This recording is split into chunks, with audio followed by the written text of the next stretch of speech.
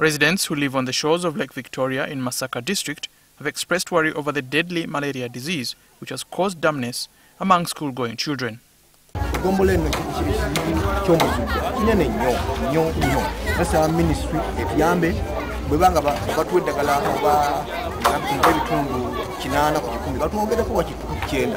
Vice President Edward Sekandi listened to impassioned pleas of locals at Kindu Catholic Church in Chanamukaka sub-county seeking government help.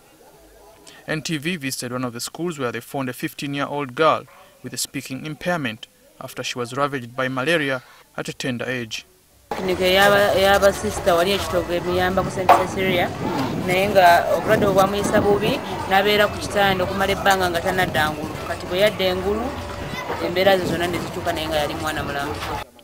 Her relatives are appealing to government to provide malaria drugs to health centers in rural areas and mosquito nets to families.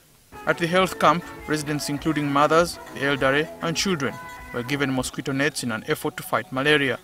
Sekandi advised locals to utilize the mosquito nets.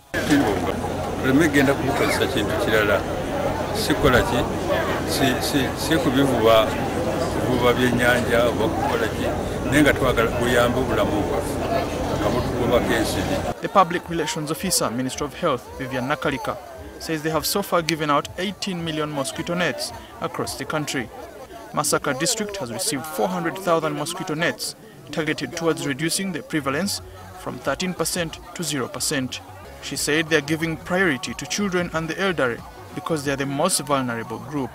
Sure, your net is hanging over you, and we're sure once this is done, this coupled with other behavioral practices, make sure you clean your surroundings, you flush, you clean the stagnant water around your house.